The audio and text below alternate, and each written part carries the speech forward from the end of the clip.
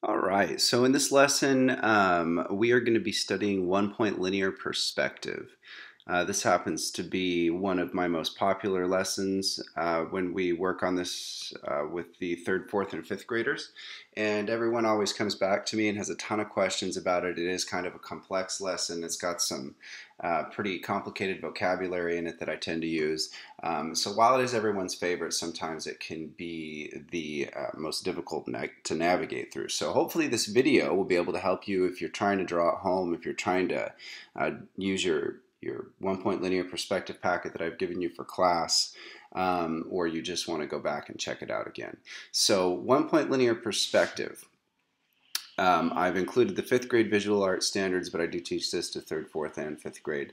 They all love the unit. So one-point linear perspective is a way of representing three-dimensional objects and space on a flat surface by means of intersecting lines that are drawn vertically and horizontally and that radiate from one point on the page. So what does that mean? That means you're drawing things that look like they're there, 3D, popping out on the page, even though you're working on a flat surface and it's not actually 3D. You can fool the eye and create the illusion that things are. So what are the vocabulary terms that we're going to be talking about? Vanishing point, horizon line, vertical, and horizontal. So the vanishing point is a point in a drawing where the lines come together. Okay, this is where everything will disappear off into the horizon, almost like when the sun sets and you have that one little point when you're looking out off into the horizon where the sun just kind of disappears and flashes before it sets. So that's what the vanishing point is. It's where our vision would disappear off into the horizon and vanish. Everything appears to go away. The horizon line. You've heard me say that a few times. The horizon line is the place where the sky meets the earth. So if you're lucky enough to live on the ocean like I do, you can see in the one picture where the sky seems to meet the ocean back there, and it's where everything disappears off into the horizon and the sky and the earth meets. I included a picture of a city and a sky as well, so that if you are not lucky enough to live on the ocean, but you still live in a beautiful city, you can kind of see where the sky would meet the buildings there in the background. All right, what is vertical? Vertical is something at a right angle to the horizon. What does that mean? It means it goes up and down. It's a line that would go up and down, straight up and down. So when we talk about vertical, you will be drawing a line that goes from top to bottom or bottom to top. Horizontal. The line where the earth or sea seems to meet the sky is what a horizon is, right? The horizon line. So that's the best way to remember horizontal, is that it goes the same direction as the horizon from left to right. So now it's your turn. We're going to try to do a one-point linear perspective drawing. So if you've got your paper in front of you, it should be blank. You should have your ruler with you. You should have your pencil with you. If you're one of my students, you probably have your packet with you. So let's give it a try. Let's see if we can talk our way through one-point linear perspective. So on your blank piece of paper, you're going to choose a vanishing point. It's that one little dot somewhere just above the middle of the paper where you want your universe that you're going to draw to disappear off into the horizon. You're going to put that dot on there and then take your ruler and draw a horizontal line across your paper through that vanishing point. So that horizontal line is going to be straight across your paper on the horizon line from left to right, and it should go through your vanishing point that you've created. So when you draw lines that come from your vanishing point, it makes everything look 3D. That's what gives it the illusion that things are 3D. So you're going to start by trying to draw a wall here. So to draw this wall, you're going to start from your vanishing point, and you're going to draw a line up off of the vanishing point and down from the vanishing point until you get a decent gap there. And then you can see, once you have these lines Then you're going to come back in and you're going to draw vertical lines with your ruler. That's straight up and down from the top to the bottom, vertical. You're going to draw some vertical lines in between the lines that you brought off of your vanishing point, and you're going to create a wall. It almost looks like a wall there. And don't worry that if you can see your horizon line through it. Don't worry. We can go back later and erase that and make it disappear, or decorate over the top of it with paint, whatever we want to do, however you're putting this on. So you should have a wall now, and after you have your wall, we are going to talk about making the buildings wide at this point. So if you've drawn your wall off of your vanishing point, as we can see here, next you have to make your building wide. So you're going to draw a horizontal line, that's a line that goes along with the horizon line, at the top of your wall, from the corner off and to the right, or off and to the left here, depending on which side of your paper you're working on. And that makes your building wide, as you can see here in the red circles. That gives some width to your buildings. As you can see, if you've come off the top of your horizon line up here, you would come across. If you've gone off the bottom, you can still do so. It looks great. I love it when we put a little depth into our buildings. It's kind of fun for students to see a space start to appear on the paper at this point. So you may want to add a few more buildings in. Take this time to experiment a little. Throw some more walls in. You can create alleyways, as you can see here, by just jumping down a little and starting a new building, and then coming back and putting a horizontal line in here. That's all that is an extra horizontal line. And it creates like a street coming through here. And we have the slideshow of this attached as well. So you can always bring up the slideshow, stop on this slide, take a good look at it, and hopefully use it to help you with your paper.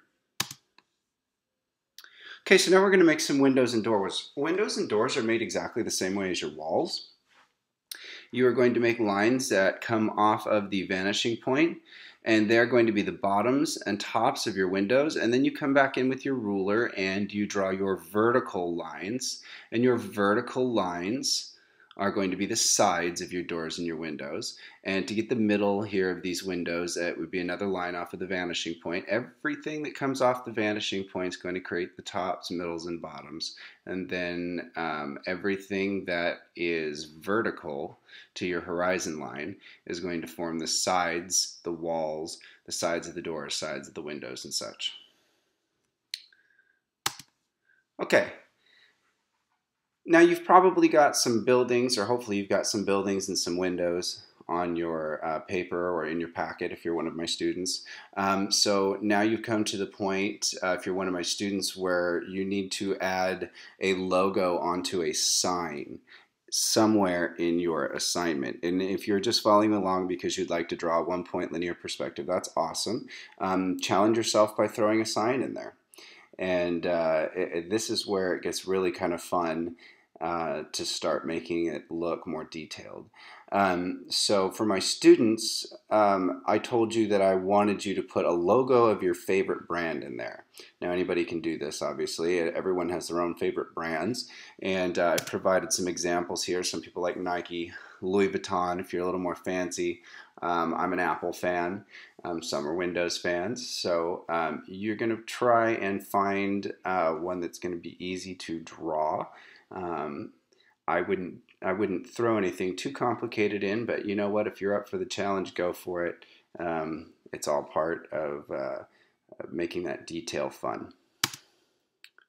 Okay, so when you draw your favorite logo in there, do your best to keep it at one-point linear perspective. Obviously, it's going to be really difficult to keep it perfect. It's not even perfect in the pictures you can see here, and that's okay. It's not about being perfect. It's about having fun, and it's about figuring things out. The big secret is every artist makes a mistake. They won't tell you that, but every piece they do, even the Mona Lisa has mistakes. So don't give up, just keep playing with it, and it'll make it fun. Okay, so at this point, I want you to add some detail to your picture. Doorknobs, right? That's always fun, and those are fairly easy to put in. And maybe some awnings. You see we have some awnings above the doors here. Maybe some benches. I've shown a detail on the side here on how to draw some 3D furniture if you want to get really complicated with your furniture, because some people will ask me, well, yeah, I want to draw a chair or something really cool, not just a bench. And so, all right, so it's the same principle as doing the buildings. You're going to have the tops and bottoms and middle of things come off the horizon line, and then you're going to have the sides are going to be vertical lines that come straight up. So and you can see the horizontal lines to form the tops and the bottoms. So you can have some fun with some furniture as well. I've left this up on here, and again, it's in the slides that are attached down below if you want to attempt doing some furniture or attempt a drawing of an inside of a building or something like that. Okay. So once you've added some detail, maybe some bay windows and sidewalks, details, lines in streets, you will continue on to the next step, which is going to be making your name. So if you're one of my students, this is the part of your assignment where you're going to be taking your name and making like a personal logo for your desk. Now, this can be used if you are making a name or a celebration poster, like a happy birthday poster, Merry Christmas card, anything like that. It's kind of fun. My students tend to end up using this on everything all year, writing notes. So this is a fun lesson here. So it's the same thing, 1-point linear perspective. You're going to find your 1 point to base everything off of. Just like before, you're going to have a horizon line and a vanishing point. And once you have your horizon line and your vanishing point, then you get to start playing around with your letters. And of course, for my students, it's going to be the letters in your name. You are going to be doing the tops and bottoms of your letters with the horizontal lines. Remember, horizontal goes along with horizon. The sides of your letters here are going to be with your vertical lines up and down. And then here you can see the middles, the things that give it a little depth are going to be off of your vanishing point. So give that a try with a few letters. I've included a few styles here. We have just straight across, going down off of the vanishing point. We have coming up off of the vanishing point. We have both. You can see this one has got both first and last name. We've got some that wrap around.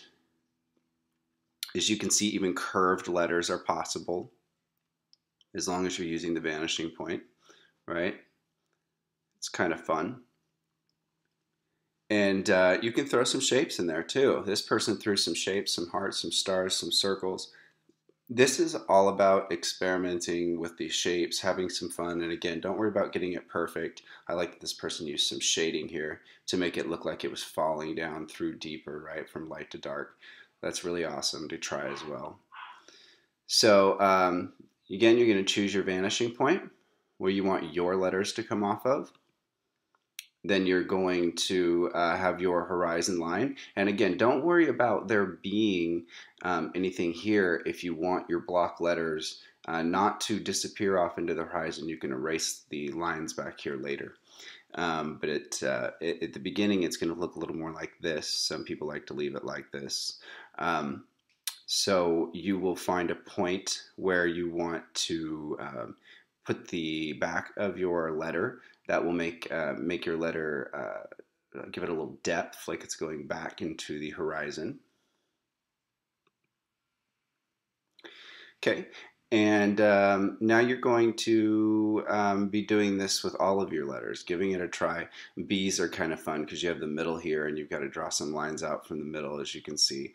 And you're still going to use vertical lines for the sides of the opening.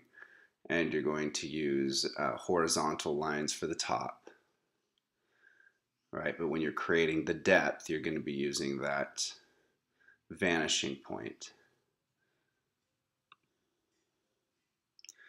So I want you to find a way to make your name catchy once you've got it drawn. And if you're one of my students, you have got all your letters on there. You know I told you I want some color into it, so go ahead and choose what colors you want to put into it. If you want to do a light to dark kind of theme, or if you want to throw a few colors in there, that's all right. I just want you to make it fun, make it bright. This is going on your desk, so I really want that to look cool. And again, you can add any shapes you would like. Some people, this is really kind of fun. This isn't a specific shape. They just um, made it a little organic looking form here and played with it, and I like that. So I thought I'd throw that in there just for fun, just for you to see. So what have we learned in this lesson? We've learned how to draw one-point linear perspective of the landscape. You're just using the vanishing point and the horizon line.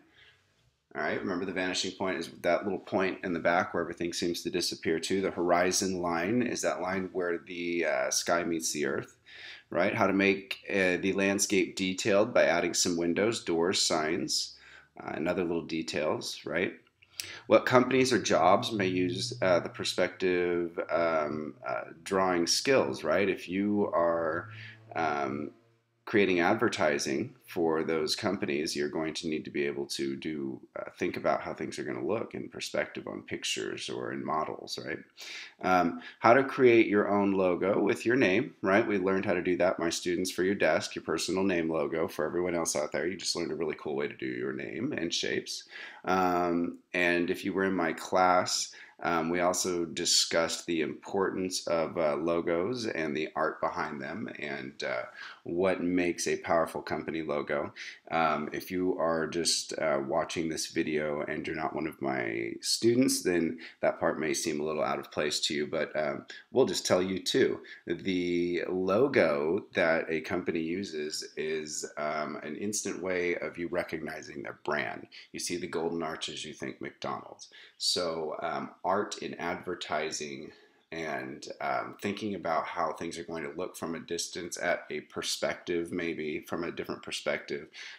You have to think simplicity. You have to think power of the image. So thank you so much for watching our video. I hope this helps with your packets if you're at home working on them for my students, and I hope you have a great afternoon.